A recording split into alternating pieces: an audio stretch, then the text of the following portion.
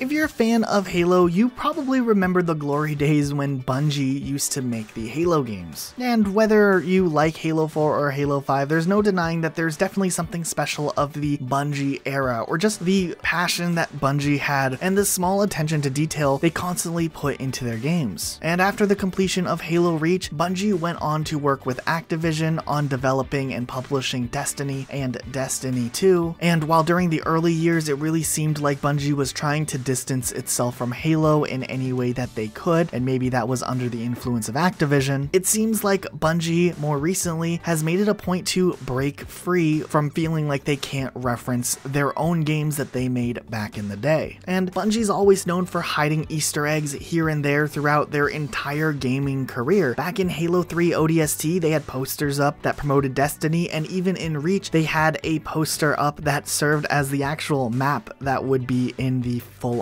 Destiny game. But when Bungie finally did leave Halo and Microsoft and started development on the Destiny games, they hid a lot of Easter eggs along the way that pull an interesting homage to Halo, and we wanted to talk about that in today's video. And while most of these come from Destiny 2 and the DLCs that have come out afterwards, there are a few small references to Halo in the first Destiny game as well. One of the more popular ones that circulated around the release of Destiny was the fact that there was a building on Mars that resembled the Master Chief. Now, a lot of people say that this is just a coincidence and that it doesn't look like the Master Chief, but honestly, I don't know how you can possibly say that, especially knowing how Bungie pays a really close attention to detail in their level designs. There were so many things hidden throughout the Halo universe that obviously were intentional, and honestly, this feels like a good way to make a nod to the Halo fans while maybe not necessarily acknowledging Halo when they're trying to produce and promote a new IP. Also, in Destiny 1, there was a rare exotic sniper that honestly resembled the sniper rifle from Halo, and it shot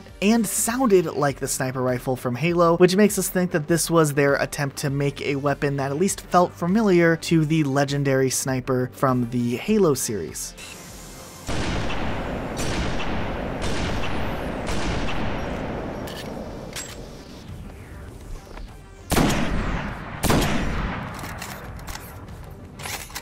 In the Destiny 1 Taken King expansion, there's actually a reference to the Master Chief directly in the story. There's a section of the level where you see a bunch of cryopods, and your ghost even makes a reference to a past guardian from the last war who said that he would prefer to sleep as the last war was enough for 1,000 lifetimes. It definitely is paying a reference to the Master Chief and just the fact that Halo was the last war they had worked on before moving to Destiny. The Master Chief started in the cryopod and ended in the cryopod as far as the Halo games that Bungie made were concerned. Definitely serves as a really cool reference that they put in here. In Destiny 2, we start to see even more references to Halo hidden about. In one of these sections, there is a canyon called Gulch that actually somewhat resembles the Blood Gulch from the original Halo game. It's a little bit wider and there's this extra section in the top part of it, but you can easily see where the bases would have been. On one side, there's a lake where the base normally would have been, and on the other side, there is a rock representing where the base would have been. It doesn't necessarily exactly look like the Blood Gulch unless you're looking at it the right way and you're looking for it. Then you can easily see the similarities in where some of the rock placements are, where some of the trees are, and you can even imagine where other features that were popular in Blood Gulch would have been. Tie that with the fact that there's this really interesting and elegant cave system that, while it's not identical to Blood Gulch, it's still paying homage to the facts that there were caves hidden away in that legendary canyon. In the Forsaken expansion, if you go to a specific cave wall and you look at the wall long enough and you look at it from the right angle, there's actually a small reference to Halo 3 ODST, which has a symbol that really looks reminiscent to the Virgil symbol that was all around the walls of New Mombasa back when ODST first released. So this likely is a nice nod nod to that, especially because they put another major Halo Easter egg in the Forsaken expansion. In the Forsaken expansion, there's actually this section with a huge puzzle, and if you can figure out the puzzle, you will instantly die. But then upon respawning from instantly dying, every enemy that you kill will shoot confetti out of their bodies and make a really interesting squealing noise. Now, this is an obvious reference to Grunt's birthday party, which was a skull that was in Halo 3 and other Halo games as well, where whenever you shot the heads of grunts, it would explode, shooting confetti out and having children yelling yay. It definitely was a fan favorite and became a staple in the Halo franchise to just have in the games, and it's very, very obvious that this is a nod directly to this legendary joke and ongoing gag that they had put in their games all of those years ago.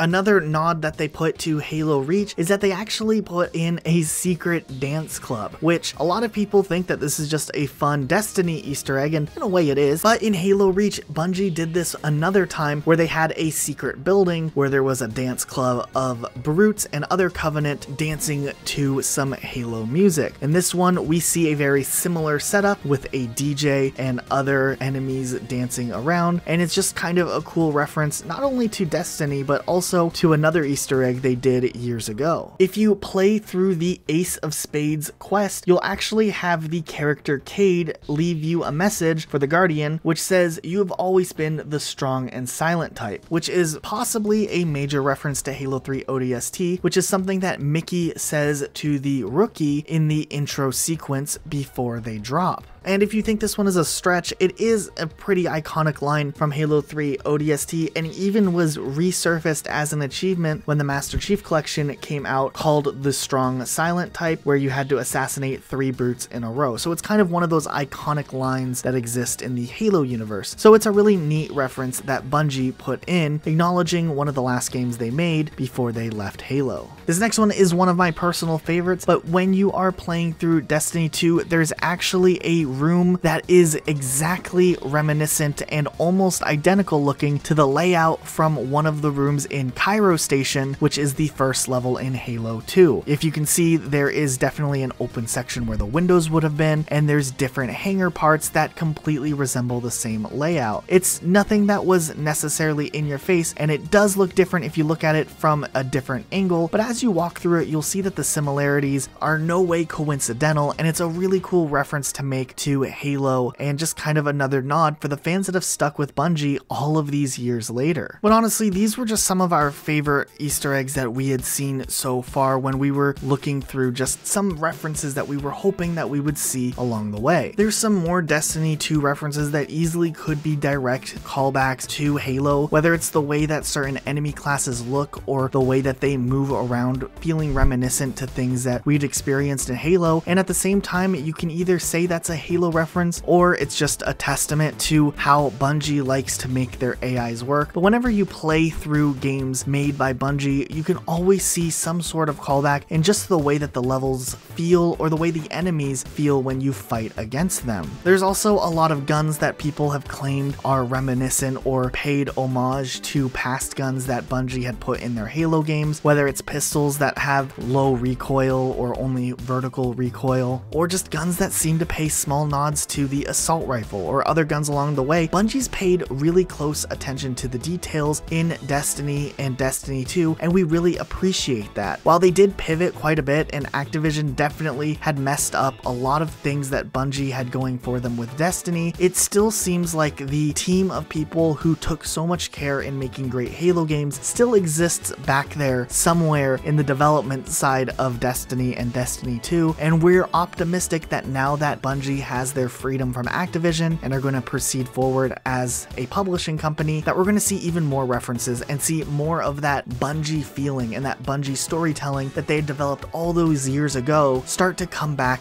even more. But that's just our thoughts. Did we miss any major Halo Easter eggs that you had noticed along the way? We'd love to know what you guys think in the comment section down below. Also, be sure to subscribe to Rocket Sloth for more videos just like this. And real quick, Luke and I are really giving Destiny 2 another shot, especially since its new DLC is coming out and the game's moving to free-to-play soon. soon. We've seen so many similarities more recently to how the Halo games back in the day play, and it's been a lot of fun to play. So if you guys are looking for a crew to play with, or you just want to show us some cool things in Destiny, maybe check out our Discord or follow us on Twitter at Rocket Elijah or at Rocket Sloth Luke. And our Discord, of course, there's a link in the description. All right, guys, that's it for today. We'll see you all next time with a brand new video.